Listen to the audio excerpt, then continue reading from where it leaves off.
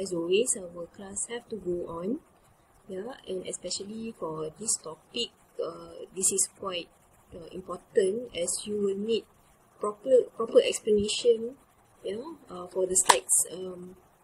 If this were a much simpler subject, maybe I may not have to do this, yeah. But our topic today is cross-cultural communication and negotiation. I hope you can see the mouse here. Yeah, our main text for this topic is Luton's book from the topic cross-cultural communication and negotiation. During the first few weeks, you did an assignment on cultural miscommunication. Yeah, think back about the assignment, yeah, and reflect back, yeah, on these questions. Yeah, why do you think that person is outside of your culture? Yeah, and what was the conversation about? Yeah, was it challenging? Yeah, and if it was challenging, then why? If it was not challenging, then why? Much of it is important, yeah, because you will face, yeah, after a few years, maybe next year, maybe in a few months, you will graduate, you will go to the workforce. Yeah, most likely that you will communicate with somebody outside of your home culture. Yeah, that can be a bit uncomfortable. Yeah, it can be quite challenging. Yeah, sometimes that person outside from your culture can be your boss, can be your worker, can also be somebody that potentially become your business partner. So a lot of stakes there. I open the topic with an opening case, yeah, H&M and Bangladesh. As we all know, Bangladesh is one of the main countries for clothing production. Yeah, there was one time the production was so heavy, yeah, but this discussion has come out in a lot of topics already. Yeah, the facilities are not so well maintained. The buildings are not so good. Yeah. So what happened was the building collapsed. Yeah, it brought down a number of workers also. Yeah, because it all ties down to brands like H&M, Gap, and so on. Some brands feel that they must take responsibility of what happened to these workers. So what they did was, H&M, yeah, they started an action which they tried to sign up an agreement, to commit, to inspect the garment factories of the suppliers. H&M, as you all know, is a European brand. And not just European brands are doing their businesses there, doing their production there. A lot of American brands as well. At that point of time, European brands are in agreement, for that to be signed, but American brands are not so happy to sign that agreement. But after a few rounds of negotiation, these American brands, including Walmart, Gap, and so on, they agree to sign that agreement. So to protect the workers of their factories. You can read this more. This is an interesting case on negotiation. You can read this more on the internet. A lot of resources on it. But here we want to define the term communication, examine examples of verbal communication styles, also explain the importance of message interpretation. We will also discuss common downward and upward communication flows, the role of language, perception, and culture. Also, we will discuss the steps to overcome international communication problems, develop approaches to international negotiations, and review behaviors in negotiation.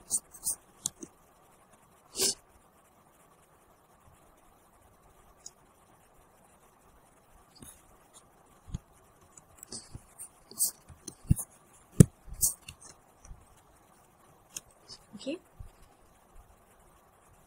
Communication is the process of transferring meanings from the sender to the receiver. On the surface, this appears to be straightforward. We have discussed about communication model last week. But within the context of international communication, a lot of problems can result if the meanings are transferred, if it's failed to be transferred. In the Malay culture, we call this, it's like dogs talking to cats. People from very different worlds. Some verbal communication styles. We have discussed about context. In communication, we always talk about context, which is the information that surrounds a communication. It also helps convey the message. It plays a key role in explaining many differences in communication. If we talk about context in culture, we talk about high context and low context societies. Usually, in high context societies, for instance in Japan and many Middle East countries, messages are often coded and implicit, using a lot of symbols, a lot of meanings, colors, and so on. But in low context societies, messages are often explicit. The speaker will say precisely what they mean. Remember the logical progression of different societies? It plays a heavy role in context. In your current lecture notes, you are given this. But last week we have discussed this. It's similar. For consistency reasons, I use this. A lot of countries, for you to remember, again, you don't have to memorize. Just think about Western culture and also Eastern culture. Usually Western culture, for instance, US, it's low context. High context culture, for instance, Eastern countries usually are high context. Okay. We will discuss some verbal styles: indirect, direct, succinct or elaborate, contextual or personal, effective or instrumental. This is the summary of the items that we will discuss in the next few slides. Indirect and direct styles, it is highly related to high and low context cultures. High context cultures, usually their messages are implicit and indirect. There are a lot of information from the voice intonation, timing, facial expression, and so on. They play important roles in conveying your information. In low context cultures, people often meet only to accomplish objectives. They tend to be direct and focused in communications. You go back and think about, for instance, graduation ceremonies. Eastern graduation ceremonies usually have a lot of dance, maybe a lot of speech, a lot of culture-based symbols. And usually a graduation ceremony will take longer than Western graduation ceremonies. I'll give you an example. This is a quotation from a Finnish entrepreneur in Hong Kong. This entrepreneur is from Finland. In Hong Kong, the partners and employees, they listen to you. They listen to you very carefully. and they pretend to agree with you, but that means nothing. This is according to that Finnish entrepreneur. But for the Hong Kong partners employees, their silence can mean so many things. Yeah?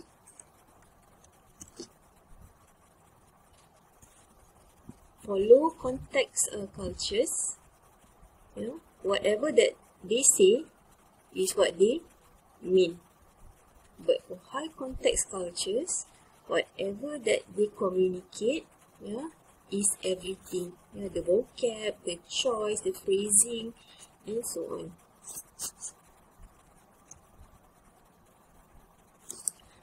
Okay, communication styles can also be elaborate or succinct. Elaborating style, usually are most popular in high context cultures with moderate degree of uncertainty avoidance. Exacting style, they focus on precision. They use the right amount of words, usually more common in low context, low uncertainty avoidance culture. Succinct style, they are more common in high context culture with considerable uncertainty avoidance. People say few words, they allow understatement, pauses, and silence. I know a lot of words here, but elaborate to succinct styles are highly related with context and also the level of uncertainty avoidance. If you can still remember, uncertainty avoidance is the degree of comfort of a society with something that is uncertain. For instance, here, elaborating style, usually popular in high context culture, moderate degree of uncertainty avoidance.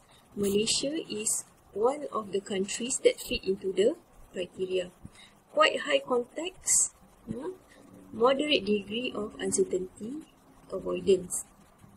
So, using a lot of pictures, a lot of words. Exacting style, they focus on precision. The right amount of words to convey message. Usually common in low context, low uncertainty avoidance culture.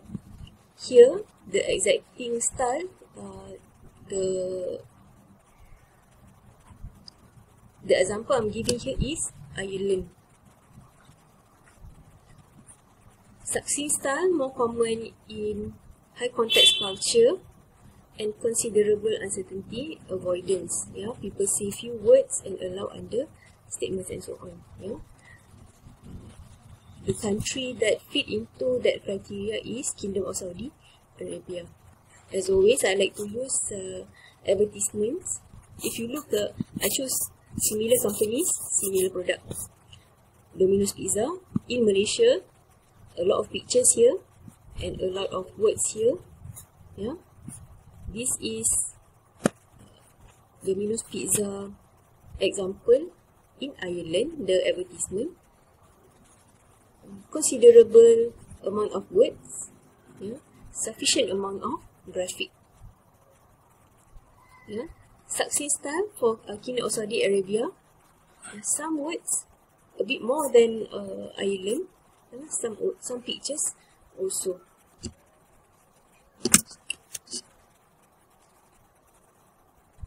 Next, we have contextual and personal styles.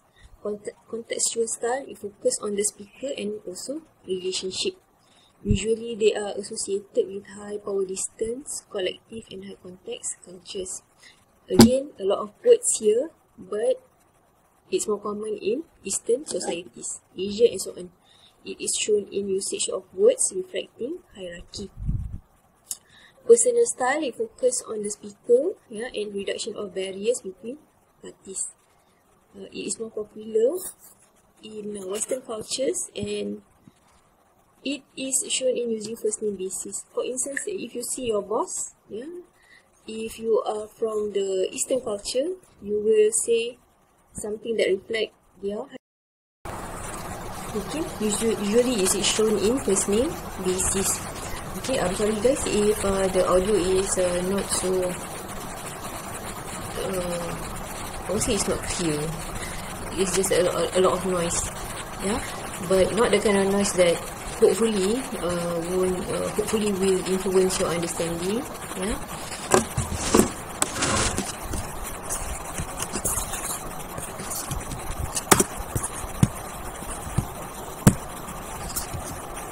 Okay. Another category of style is affective and instrumental. Yeah, affective style, yeah, it is characterized by language requiring the listener to note what is said and to observe how the message is presented. Yeah, based on this statement alone, you will know that this is common in high context culture. Instrumental style is more goal-oriented. It focuses on the sender to clearly let the other know what they want to know.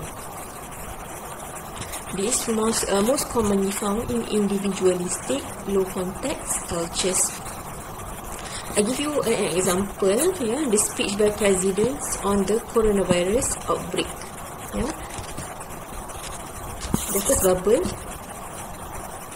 The achievement so far has been made possible all due to the power of our people, yeah,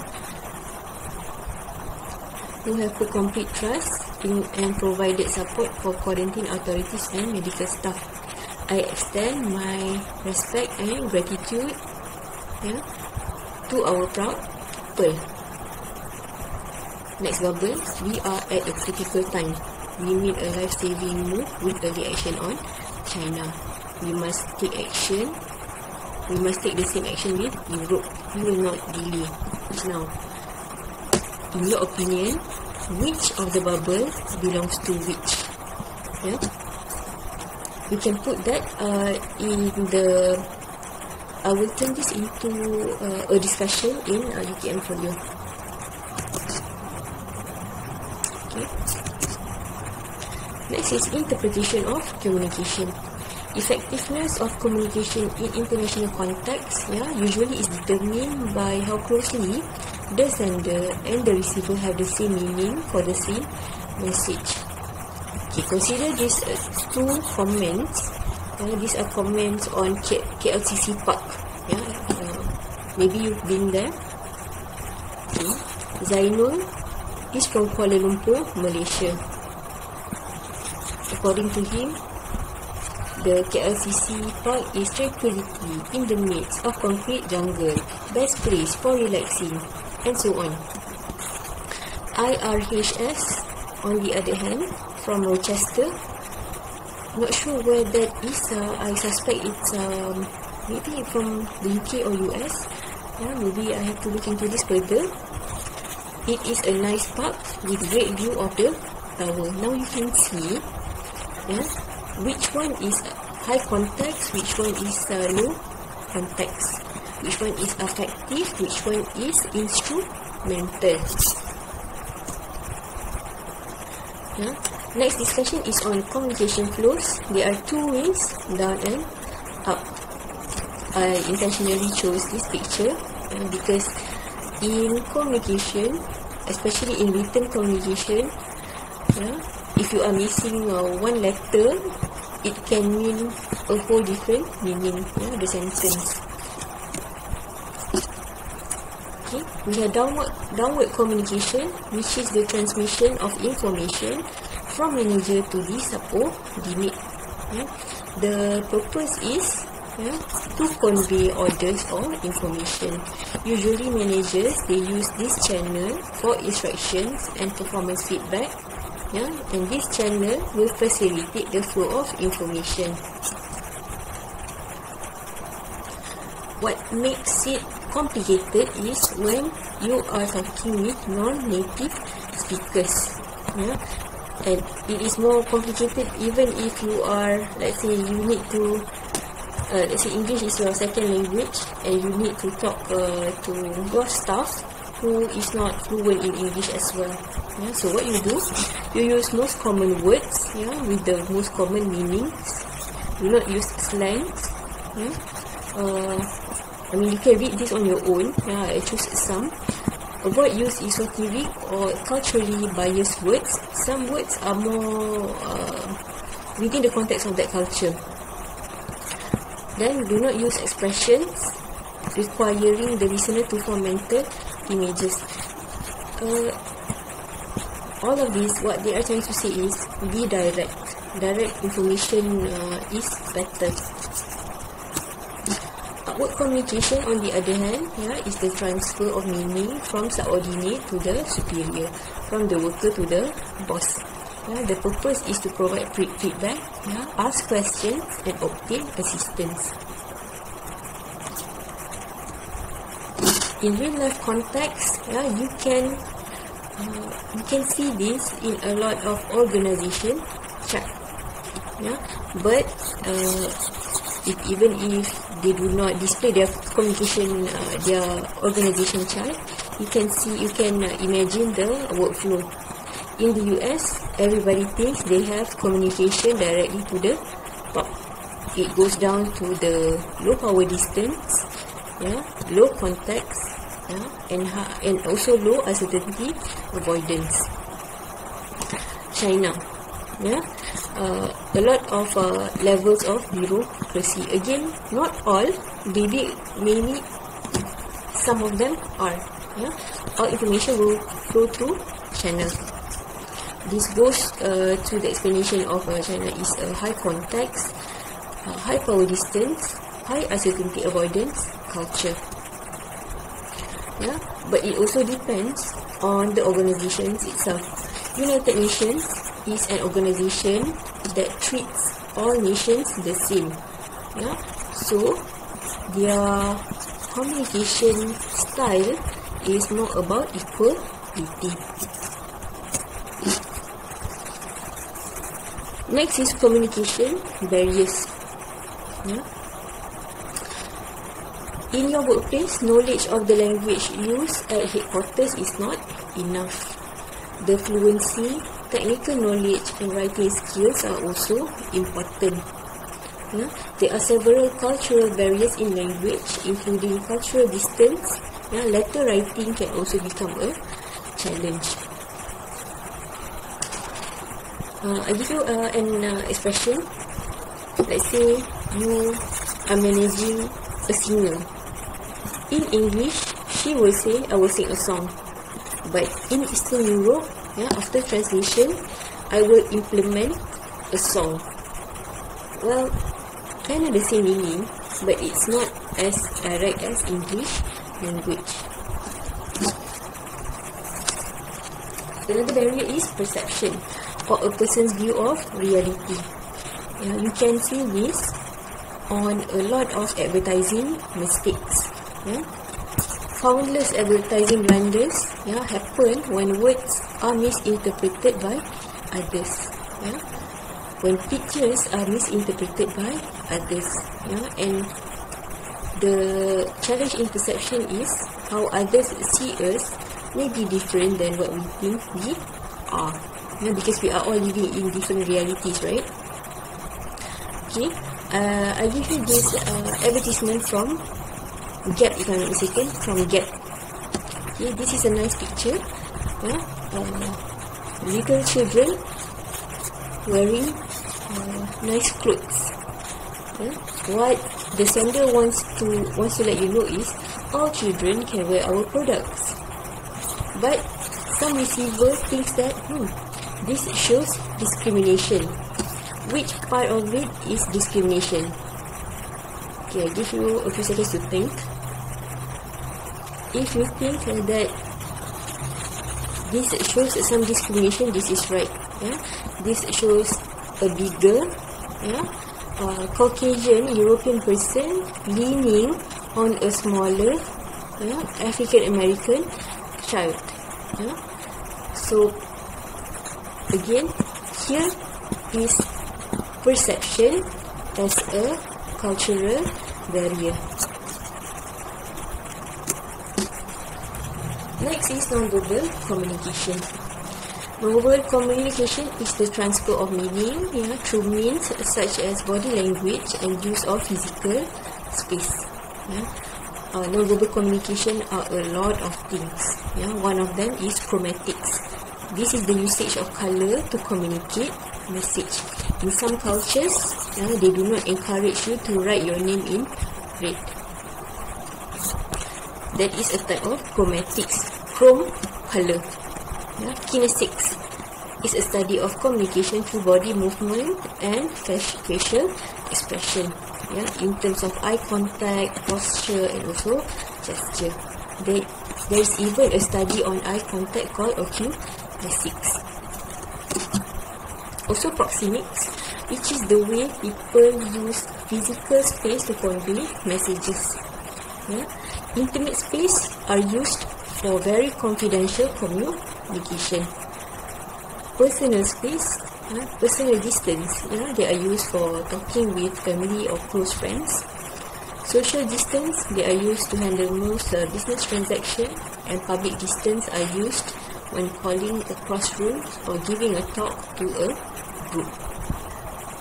You can categorize, as a person, you can categorize which one in your network belong to your intimate space, which one of them belongs to your personal space, your social space, and also your public space. But again, it depends on the culture as always. Different countries have different perceptions of social distance, personal distance, and also intimate distance. I like to focus on Argentina. It is a Latin American country. If you notice, their social distance, this is in cm, right? The social distance is so much less than Romania. Or maybe then, maybe high context culture. Let's see. Maybe then it's much shorter than South Korea. Their personal distance is also very short, 60 cm. Intimate distance, 30 cm. Maybe I think this could be 40 cm. Again, this is in general. It also depends on the personality of that person. Some people just like to be close distance with people. Some people just like to be away from other people. Next is chronemics, the way time is used in a culture. We have discussed this last week. There are two types, monochronic and polychronic. The people in the monochronic culture, they do things in linear fashion. Usually they are more instrumental. Usually they are from the Western countries.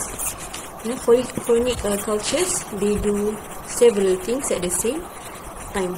Remember last week, I give you a cartoon on, there are two types of cartoon, a Western boss and a Western person, a worker, which belongs to monochronic culture, and polychronic culture, a Middle Eastern boss and a Middle Eastern worker. Polychronic culture, people usually they like to weave, they like to mix in personal and professional aspects in conversation. Monochronic cultures, not so much. Next is oculesics, which is the study of eye contact. This can be a lot of things in a lot of culture, but I would like to give you an example in Middle East society. A lot of countries in Middle East, they practice Islam. In the Islamic faith, most Muslims lower their heads. They try not to focus on the opposite gender's features, except for the hands and face. This is on the basis of modesty. But Americans, they associate direct eye contact with trustworthiness. So this is how, even your eye contact can mean different things for different people.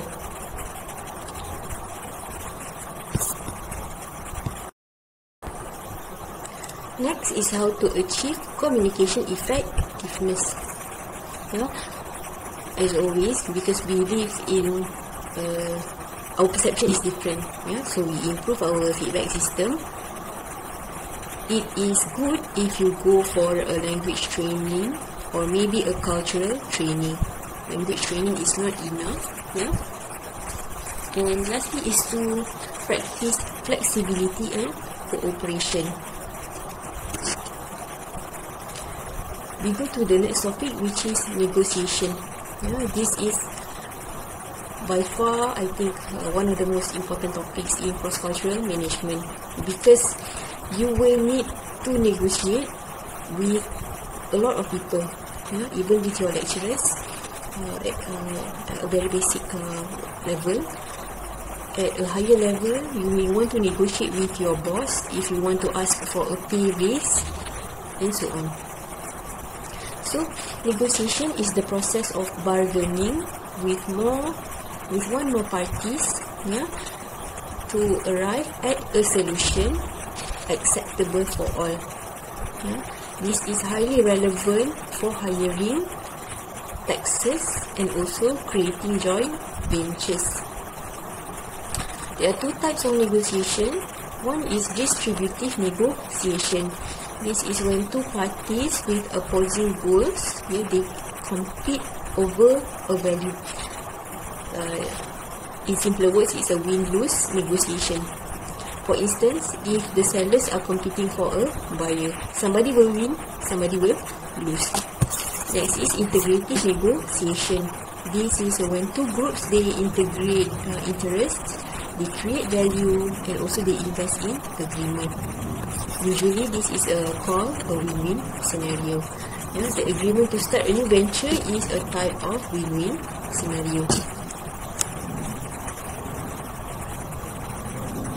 Some differences in the negotiation, distributive negotiation and integrative negotiation. The objective of distributive negotiation is to claim maximum value. Integrative negotiation is to create a value. The motivation for distributive negotiation is because it's win-lose. Only one will benefit. Integrative negotiation, it's a group-based benefit. The interest for a distributive negotiation is divergent. Divergent because it's 1-0. For integrative negotiation, the interest is overlapping. The relationship for distributive negotiation is short-term. For integrative negotiation is long-term. The outcome of distributive negotiation is win-lose. For integrative negotiation, it's win-win.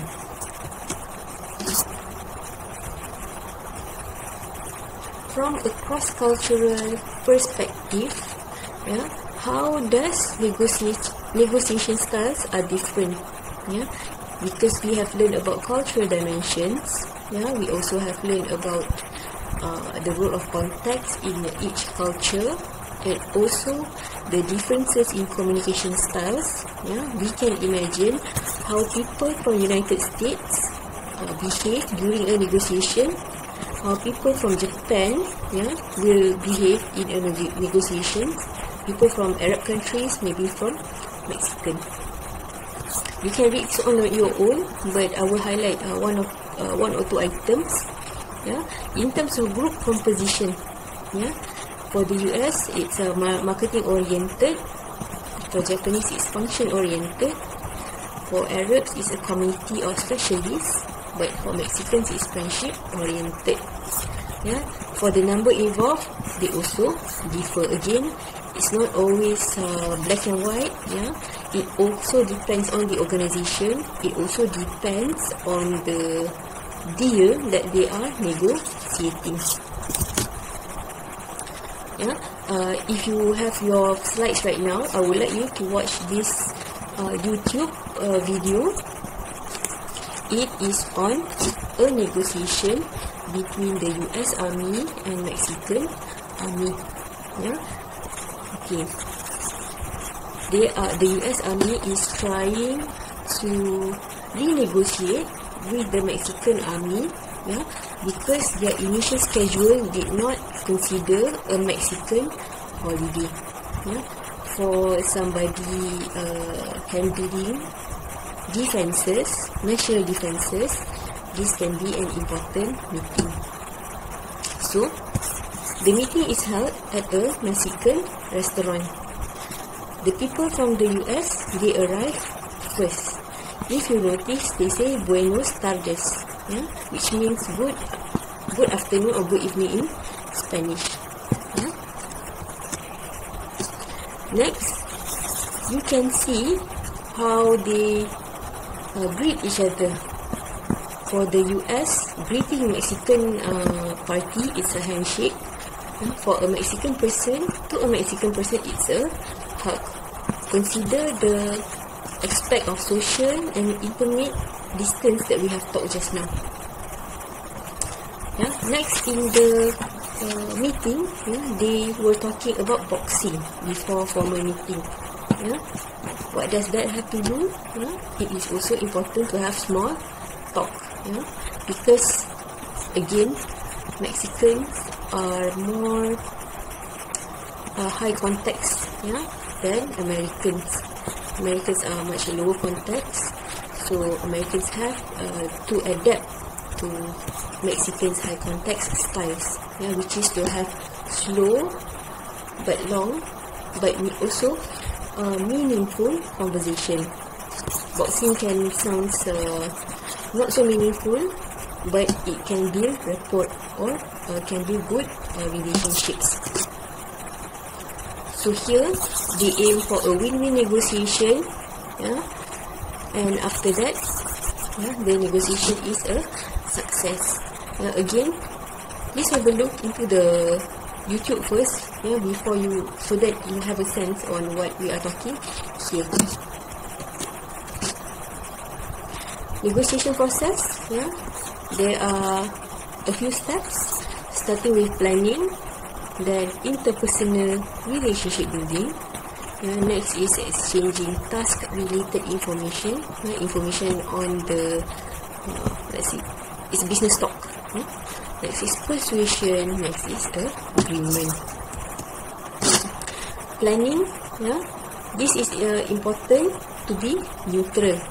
For instance, if you want to have a meeting between a Japanese team and a German team, it is better to do that meeting in Japan or Germany. The concept of neutrality, if you practice it, you will conduct that meeting somewhere else. Next is to develop a profile of counterparts and find out what they will demand, what is their team composition, and what is their authority. Also, you will need a tactical preparation in terms of the preparation to be able to counter the differences in culture, language, and environment. Next is interpersonal relationship building. You get to know the context and you start to build mutual trust. Remember the case of the Mexican and American army just now, talking about boxing, actually is them getting to know their own stance.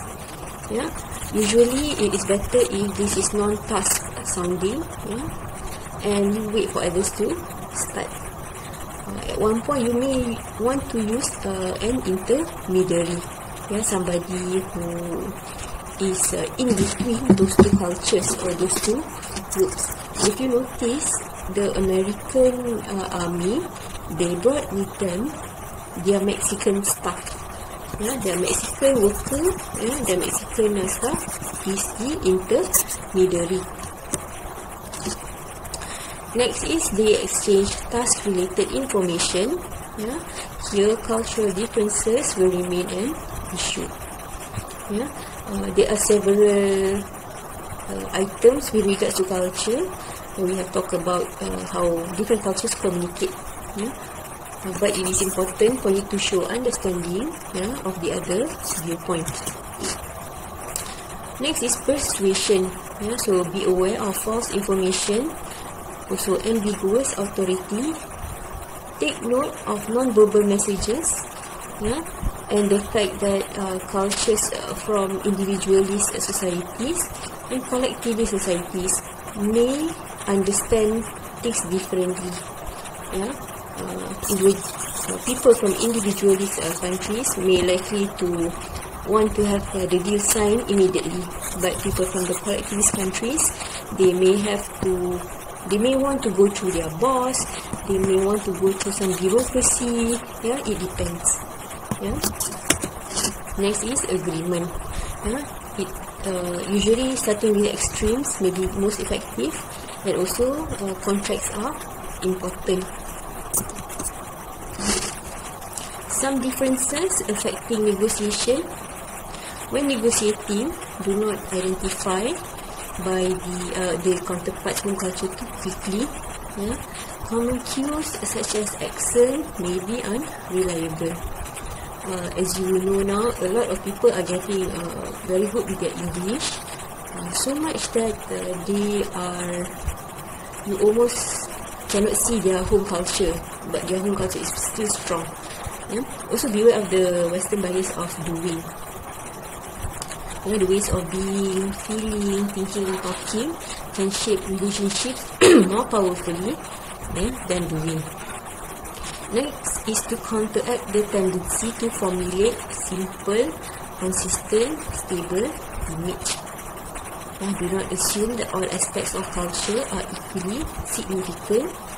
And do recognize that norms for interaction involving outsiders may differ from those for interactions between compatriots. Compatriots here meaning the people from your home culture. Next is do not overestimate familiarity with the other person's culture. For instance, if you are a Malaysian person and you have been living, let's say, in Sri Lanka for 10 years, there still might be aspects of that culture that you are not aware of. Next is negotiation tactics. Where should the negotiation take place? Usually it should be neutral. At best it should be neutral. In terms of time limits, also consider the other party's travel schedule. This is especially within the context of international negotiation. Also consider buyer-seller relationship. In some negotiation process, some groups or some people, they like to provide favors. Give a lot of food, at one point maybe money. So does favor consider a bribe or not? For some cultures, favors are not considered as a bribe, but in some culture, favors are considered as a bribe. So it depends. Next is bargaining behaviors. You use a lot of extreme behaviors. Sometimes you want to use promises and also threats. An example of promise behavior is, if this deal is signed, both our companies will generate 70% increase in sales. So this is a promise. You can also threat. If you do not sign this deal, the company from Vietnam is already interested. So that will maybe influence the other party a bit. Also next, please consider non-verbal behaviors of the other party. And how to negotiate for mutual benefit. You separate people from the problem. Always focus on the interests rather than the positions of the people. You provide options and using objective criteria. Always be grounded within your principles. And you go back to the case of Bangladesh and also H&M. H&M and the consortium of European clothing producers, they can easily surrender to Americans' lenient styles, but they do not. So because they stick to their principles, the agreement actually happened. Okay, so we have come to the end of our discussion. So today we have discussed about communication, the aspects shaping intercultural communication, and also how it influences negotiation. Yeah, these are some questions that you can try at home if you would like. Yeah, till then, do let me know. Yeah, if this is enough or this is okay in terms of lectures go. As always, you at this point of time for online learning, your discipline and also your independence are important. And you also know that you can always reach out to me if you have any questions. Yeah, if there are things that you do not understand. Yeah, do let me know also if this type of communication is good. Yeah, through YouTube, or if not, maybe we can think about some other ways of online learning. Maybe something more interactive, yeah, maybe through Google Hangout or maybe Facebook Live. I don't know. Please let me know, yeah, or maybe let your class rep know, Amirul and Afan. Okay, if you are at home now, yeah, please stay safe. Yeah, for international students, maybe you are on your way to your home country. Maybe you are still in UKM. Yeah, but please take care of your movements. Yeah, it is quite it's quite an uncomfortable time, but I will update you from time to time. Yeah, again, if you have your assignments, will still go on as usual. Yeah, I will let you know more information soon. Yeah, through UKM folio. Okay, till then, I will see you soon. Alright.